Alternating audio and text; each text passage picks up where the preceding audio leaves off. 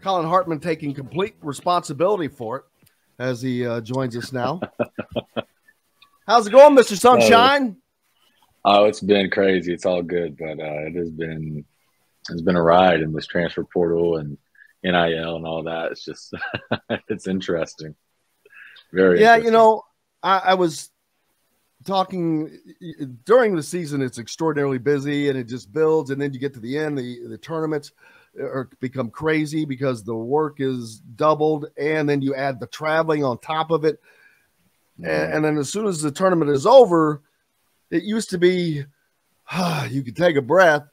Well, now there is no breath. You stay on that damn hamster wheel because the portal kicks in for the next 3 or 4 weeks, and you don't have to do the traveling, but other than that, you're tethered to gathering, posting, listening, information, and that's on our side. Same, but for you guys that work, whether it's what part of the process that you're in, whether it's the recruiting, the NIL side, that is just such a freaking hyper busy time. It's probably the busiest window of the year. And it's crazy, you know, a lot of coaches want to get this buttoned up soon. You know, the transfer portal, they don't like dealing with it. They don't like doing the whole NIL conversation, this, that, and the other thing in the transfer portal now. And I understand why. I mean, it's a nightmare, right? We don't talk to anybody until they're, you know, they're at IU, enrolled in classes, enrolled as a student. But I mean, we have to keep tabs on it as well we have our own understanding of what ballpark numbers would look like for a given player in terms of quote unquote market value, if there's such a thing. And what value they could provide to us and our corporate sponsors. So, you know, we have to start thinking about that and keeping tabs on it because, you know, at the end of the day, we have to budget and kind of make all those numbers work to try to allocate it as efficiently as possible, honestly. So it's been crazy. We took a trip to DC, met with some members of Congress a couple weeks ago. That was interesting as well. They had a preliminary NIL hearing on the Wednesday, and we were out there Tuesday meeting with a couple members of Congress, kind of educating them on, you know, what we do, how we do it, how it's done incorrectly across the country, address some of the hot button topics, right? The sound bites that people put out there, you know, pay for play and, you know, recruiting and how it plays a role in that. And it really just it really highlighted to me kind of like maybe like most issues across the country that they don't know what they're talking about at the federal level. So Right. You got a lot of people that aren't in the space trying to regulate it and wrap their arms around it. See, that's the scariest part is when and I was getting ready to say, every time the government gets involved in something like this, you have to have knowledge. You have to know, you have to understand it. You have to understand the impact. You have to understand the sports, understand the athletes, the schools. There's so many different variables that go into it. And there is no way in hell, A, that they can get up to speed that quick. B, I don't think that they care about getting up to speed that quick because, see, a lot of the times it's more about their own agendas of having their name on the bill or whatever the case may be. And that's the scary thing because then you get legislation, but it goes kind of in the wrong direction. My opinion is, and this could totally be wrong. So, but what's your opinion? It can't be wrong. That's true. Yeah. It could be ridiculous, but not wrong. That's true. It's not ridiculous. It's I'm kidding. I'm totally kidding. I'm totally kidding. Hey, my wife may agree with you on most of my opinions are ridiculous. But from a federal level, if they're going to put any, you know, impactful, meaningful legislation into place, it's not going to happen this year. They don't even come close to having their arms wrapped around it. To actually put meaningful legislation. Now they can rush it and put crappy legislation in place that really doesn't solve anything, or hurts NIL and the environment for student athletes, right? But I think, I don't think they can touch it this year because they don't know enough. I don't think they'll touch it next year because it's not going to win them an election. It's not a right or left issue. I think NIL is interesting at the federal level because it's not political, right? It's not Republican or Democrat. You can have people that have viewpoints on both sides. So I think some people like talking about it because it's one of the few issues at the federal level that's not us versus them kind of thing. Bipartisan, what you're looking for. Yeah, that. And I think it would be 2025 before they really have any meaningful legislation come into play. Now, like I said, they can rush it and put, somebody can slap their name on a bill, and do whatever they want for their constituents or whatever company's funding them that's also funding NIL and has a vested interest, right? But I don't think it'll happen anytime soon. When we talk about legislation and giving it out two or a year and a half out from like this coming football season, I'd say. When you talk about legislation and regulating and the government getting involved, like, are there certain aspects that you'd like to see about NIL get changed or certain things get cemented? And that's probably me being, maybe not knowing enough about it, but what areas need to be addressed so that way everybody's on the same page, in your opinion? Well, I think there needs to be two things, in my opinion. I think there needs to be somewhat uniform contract language in terms of certain aspects of the contract that, protect the student athletes. And also, and it's hard to do this because different athletes have different market value, and there's different people are willing to pay more in the free market, right? Like right. You can't limit what people want to pay and do with their money. I don't think that there should be limits on how much an athlete can make. That's stupid. But I think there should be transparency in the agreements, right? What there should be, and I think the NCAA is looking at this, putting some sort of like database together where everybody submits their contracts or the agreements, as well as transparency with compensation, right? How much are the athletes actually making from each contract, from each, whether it's an independent business, whether it's a collective or, whatever that may be. What are they making? What are they doing to receive that dollar amount? I think, it only helps the athlete prove that they're doing meaningful work, right? Because what I told Congress was like, and we were telling them while we were out there, is you want to protect this student athlete, not limit their opportunities. Sure. Right. So I think with transparency within the agreements on deliverables in relativity to the compensation for those deliverables, I think that would be good. And I think some sort of uniform language, like in the indemnification scenarios and rights to content in the contracts and those certain sections like that in the contracts and the agreements that we facilitate, I think that would be good to have across the country. Because then we go back and forth with agencies and, some athletes that don't have agencies or representation may be getting, short end of the stick on some of those deals across the country. We keep it pretty uniform across all athletes that we do deals with. So I think those are the two hot button points to regulate. And I don't think it's, one of the main thing is at the federal level, the question is who regulates it, right? Right. Does the Fed kick it back to the NCAA to enforce it? Which I don't think the NCAA has the bandwidth to truly enforce NIL across the country.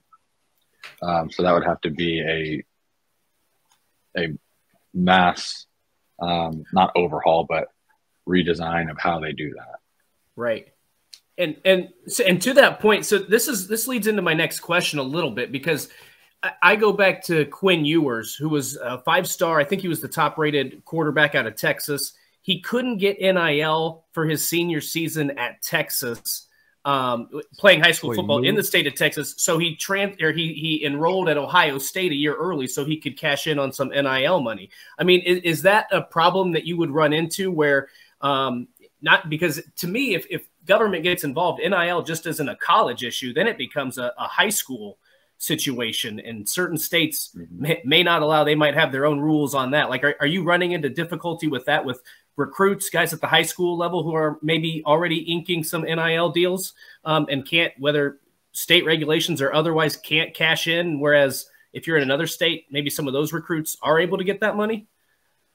So I would say we're not necessarily feeling that. I think it's more of a top 5% of football schools that are dabbling in that world. We don't touch it. We've found that there's less of an NIL issue at the high school level just because there's less demand for it, right? Like the top 1% of high school students are going to be having any opportunities for NIL. I think the federal legislation should create the foundation of, like, if the feds, they need to make a decision on if high school students can make this money or not, right? Because if you look at it from the collegiate standpoint, NIL allows student athletes to stay in school longer if they want to, right? They don't have to take that risk to jump pro. Now, what you don't want to do is make kids leave high school early, right? Right. Or feel like they have to, because it's the same scenario. A lot of these kids come from nothing, absolutely nothing. And a lot of these kids that we do agreements with, they send their money home, right? The kids that are making hundreds of thousands and millions of dollars are buying cars and doing all that. That's the minority of NIL, right? The majority is people are helping their parents get out of debt. They're sending money home to pay the bills. They're, paying their parents' cancer bills, medical bills, all stuff like that, right? They're starting scholarship funds like Taiwan Mullen did. So there's a lot of good stories, and quite frankly, I think are the majority of NIL deals. Anthony But I don't Leal's think that another you want great to one. get, yep. And so you don't want to get into a scenario at the high school level with federal legislation that makes kids not be able to, right, make money. I think they should adhere to the same transparency in terms of the agreements and language and all that. But I don't think you want to limit their want or desire or ability to stay in high school just because, somebody's dangling some, fat check in front of them, right? And that's the same thing at the college levels. Like, student athletes are able to stay if they're on the edge of, going to the NBA or going to the NFL. They can have another year to improve their draft stock or whatever that may look like, or give another run or finish their degree, or, just be a college kid for one more year. That NIL kind of allows for a buffer for kids to do that. So I think that the feds would want to protect the student athletes, not limit opportunities. That's my opinion. With the transparency, I agree with, but there will also come, it's going to bring both good and bad. Then you have to weigh private versus public. What do private schools have to do versus public? But first of all, why would student athletes have to disclose what they're making from certain things when the rest of us don't have to do that? And then is that going to lead to problems as far as elevating the cost of this? Say, well, that dude got that there. Just like everybody in the NFL, every quarterback is looking at Deshaun Watson, the jackass in Cleveland. Yeah. Because Cleveland gave him stupid, ridiculous, no way to get a return on their investment. And it screwed the league. It screwed up Lamar Jackson trying to get his deal. And that's one of the things I'm worried about happens once the numbers get out, because there are going to be the John Ruizes of the world. And next time it may not be 800,000. It may be 1.8 million. That's true. And, I think there's kind of two sides of that sword, right? It's don't infringe on somebody's private right to, disclose their income. But I think, there's also a side of that, same as, all these fans are contributing dollars to these collectives, and they're the ones paying the student athlete and have no idea how much a student athlete's making, right? Could you imagine being an employer, for lack of a better term, right? And not knowing how much your employee is actually making, type of thing. And that's a wild stretch of a, example. But I think, I think I don't think student athletes are making as much as everybody says they are across the country. They're not. People are thinking that guys are making a lot more than they really are. I was going to say, I think that you hear the stories about the top, as Collin mentioned, the top 1%, maybe the top 5% of that once in a lifetime quarterback or a really good running back. And then they just assume that that's what everybody's getting, or they, because we're not writing stories or talking about the offensive lineman who got $5,000 to go, to sign autographs at a restaurant. I'm just throwing something out there. We're not writing stories about those articles. We're writing stories about the kid who gets $800,000 or signed this massive NIL deal. So I completely agree with that. And on that front, Collin, I'm interested. You mentioned this a couple times in terms of market value. I mean, how do you keep tabs on that? How do you evaluate that for each player? Is there a way to go about that, or is that just kind of up in the air?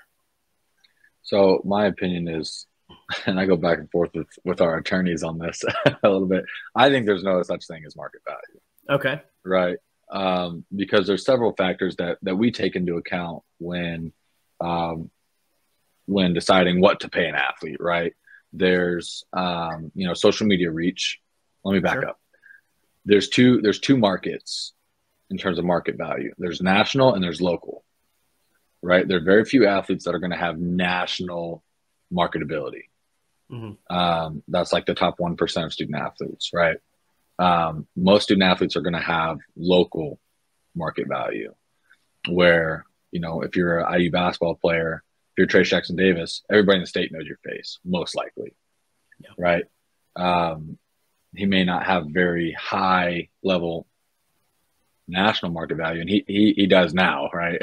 But you take Trey Galloway, for example, not nationally marketable, but very marketable locally, right? And so it's like, to a national company, that that guy's not worth 20 grand to us, but to a local company, it's like, wow, that guy's worth 100 to us, right? So we take into account, social media presence. Miller Kopp has a great social media presence, and has built a great brand. And then you also take into account and the NCAA says you can do this, is you can take into account performance, right? Because that directly impacts their likability, recognizability, all of that. So you take into account those couple things, and their personality plays a role. Are they great with are they going to be great with your corporate sponsors? Are they going to be great with your members, right? Because then you can sell that, and it's good content, and people are interested, and they want to get to know the kid, and the kid's out there, wanting to get to know the fans and interacting with them, and this, that, and the other thing. So there's several different factors that we take into account when talking about, what's quote unquote market value. I just don't think there's such thing. There's kind of ways that you can get to what it looks like, but I don't think that there's one cut and dry. If you ask some website what's their market value, that website doesn't know. So I think that's kind of my long-winded answer of market value. I don't think it exists. I don't think that you can pinpoint it for anyone else. Well, we're going to take a quick break, but here's a comment here that says, I saw where Bronny James has a $10 million NIL deal. Well, first of all, is that fact? And if it is, would be off the chart. A. B would be because of LeBron James, and C, that's close to what a lottery pick would make over 3 freaking years in the NBA. That deal's probably accurate. It's probably accurate. That is so out of the. If his last name was not James, that wouldn't be happening. Oh yeah, it wouldn't be close. But he has a great social media following on a national scale, and then outside of that, like you said, you wouldn't have that if it wasn't for LeBron James. And I'm very curious of the contract and the inner workings of that contract. Because some of these contracts across the country that you see that have huge numbers aren't cash for cash. Like, it's not a cash deal, right? There's like options for future performances on external stocks or external, cryptos or whatever that looks like, right? NFTs, all that stuff. Some portions of that contract are based on. And even in the NFL, like in the NBA, a lot of those, you see the fat contracts. but they're not getting that just cash handed to them. A lot of it's based on performance in the league, and are they hitting certain time, certain amount of games played, certain amount of minutes played, certain amount of assists, to get that full value of that agreement. I think some of that's happening in college athletics and NIL world, and that's where I think the transparency really comes into play at a high level.